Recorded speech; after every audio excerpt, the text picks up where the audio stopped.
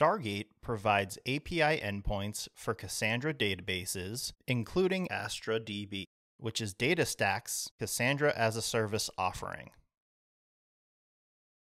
One of these APIs presents a JSON document model interface, or in other words, a document database. Document databases associate keys with values, where the values are JSON documents. This sounds a bit like a key-value database, but the values of a key-value database are opaque. Alternatively, document databases understand and can navigate the contents of JSON documents. We'll show you how this works. As with other Stargate APIs, we start by setting up some environment variables that will make it easier to use the document API. Log into Astra, select the database you want to use, and click the Connect tab. Make sure the Document API is selected from the left navigation, and click here to copy the necessary environment variables. In a terminal window, paste the environment variables you just copied. You see that we need to supply a token before we can set that last variable. To get the token, return to the Astra user interface, and from the drop-down menu on the left, select Organization Settings. From the left navigation, select Token Management. Then, create a token by selecting the Database Administrator role and clicking the Generate Token button. Copy the token value by clicking here. Back in the terminal, delete the placeholder, paste the token value, and execute the export command. Now, we're going to use curl to access the document API. Our document database has a hierarchical structure consisting of namespaces, which map to Cassandra key spaces. Namespaces contain collections, and collections contain documents.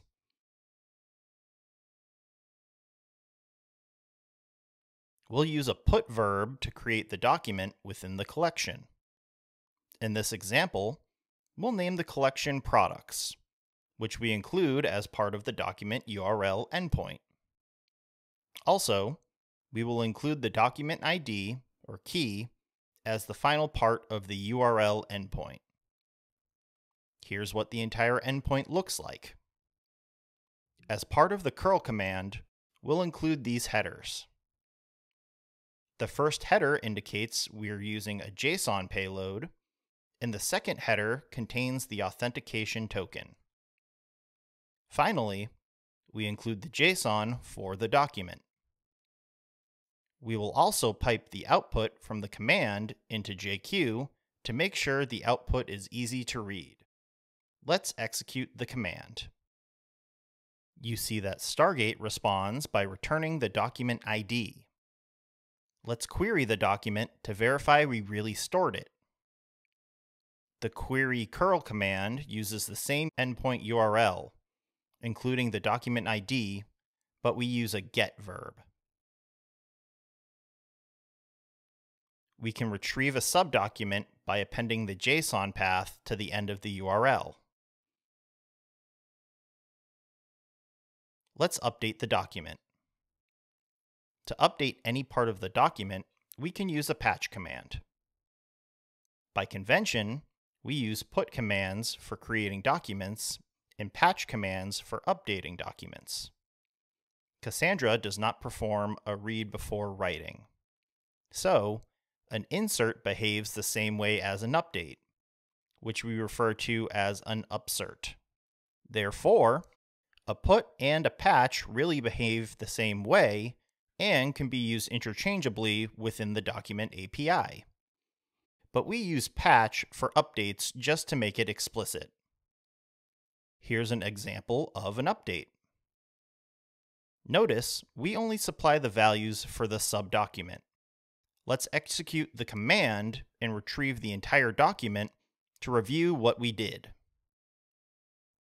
Notice that if we only want to retrieve the subdocument we just modified, we can do that by appending the JSON path to the URL as shown here. With the delete verb, we can remove all or part of a document depending on the URL endpoint we supply. Let's remove a subdocument with this command and retrieve the entire document to see the results. Now, let's delete the entire document. That's all there is to it. Of course, you can find more documentation on the Document API by clicking here, and then clicking here and here.